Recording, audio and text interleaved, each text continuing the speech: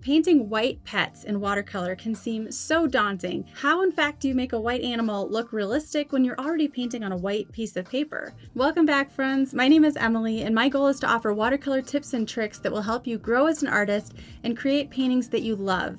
So, white fur. I have some tips for you today. Let's take a look at this reference photo. So I purchased this photo from a stock photo site of a majestic white Persian cat luxuriating in a festively lit space. And the first thing you'll notice is that there is actually a lot of color in the cat's fur. That's because white fur rarely appears pure white.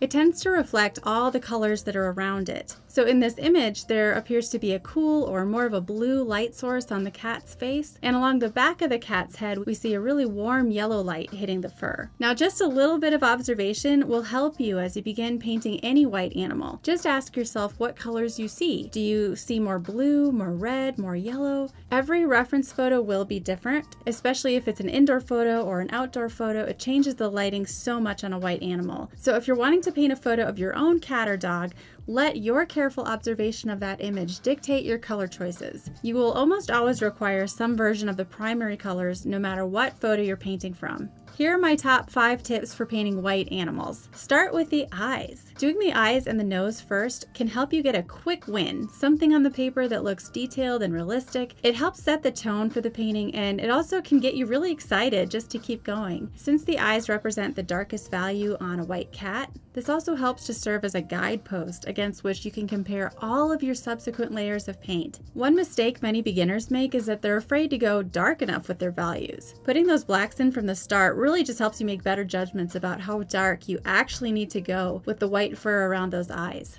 My second tip is to use a combination of warm and cool colors, preferably a limited palette. Don't just stick with gray or light blue. Remember that white fur reflects all the colors around it. You can do some test swatches to see which colors from your palette match the closest, and I definitely recommend watering down your swatches so that you can see what just a light tint looks like on the paper. Since you're painting a white animal, you won't be using any of your colors in full force. For this cat painting, I tried to keep my palette pretty simple. I chose Naples yellow for my warm yellow and a combination of ultramarine blue and phthalo blue for the cool colors in the fur. I dropped in hints of burnt sienna and yellow ochre here and there and some tinted washes of indigo just to add some complexity to those color temperatures within the fur. My third tip is to paint some background color. Sometimes this can really help the white stand out. In the same way that you would paint the eyes so that you can make better value judgments, painting your background surrounding your white subject can really help the white areas just stand out so much more. So for my background, I started by masking out the white lights so that I could freely paint over the top with my Naples yellow and phthalo blue. I used the wet and wet technique to help create super soft edges where the background color meets the white cat fur. For more about the importance of edges, check out this video.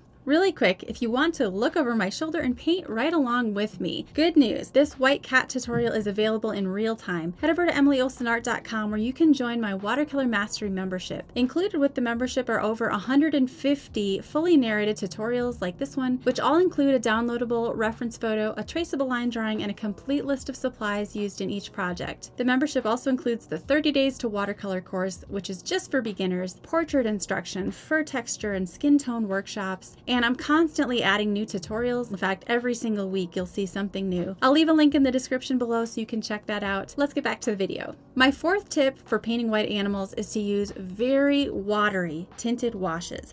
Be conservative. This is probably the most important tip for painting white animals. Don't go too dark too soon. A common problem beginners have with painting white animals is that they just fail to water down the paint quite enough and their washes look way too dark. So we want to work our way up to the final result very gradually, one light tinted wash at a time. Again, test it out on a sheet of paper first if you're not confident with your value adjustments. My last tip, and this is actually for pretty much any animal in any color, is to use a combination of wet and wet and wet and dry. When painting almost anything, I like to start with wet and wet for the softest blend of colors at the beginning. I generously wet the paper first and then I brush in the big blocks of color like the yellow back of the head and the blue tones in the face. The pigment disperses so beautifully with this technique and allows for just seamless blending. It's also a great way to ensure that you don't paint too dark in those first washes, since wet and wet will naturally look lighter. After doing some wet and wet washes using conservative tints of color, once you feel ready and you've let it dry all the way, you can do some wet and dry details. Your wet and dry details should be saved until the very end. This is where you can add things like whisker pads and whiskers, individually painted on hairs, and shadows between sections of fur. I find that a combination of wet and wet and wet on dry produces a soft but beautifully detailed result. Thank you so much to the viewer who requested a Persian cat tutorial. Leave me a like and a comment if you found this video helpful, and check out this other video about how to start a pet portrait.